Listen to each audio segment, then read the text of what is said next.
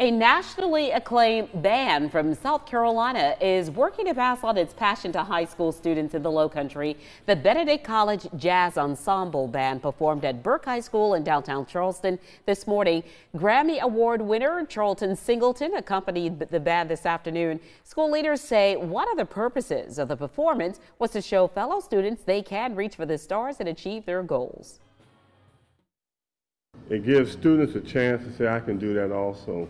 So they look past high school and see what they can achieve, whether it's locally in the community or in the college. And when they can turn on their television and see Benedict's band marching in the Macy's parade, I think it definitely shows them that if you work hard and you have great discipline, you can achieve anything in this country. Burke High School was just one of the stops on the Benedict College Jazz Tour. They plan to perform at Stoll High School in North Charleston tomorrow.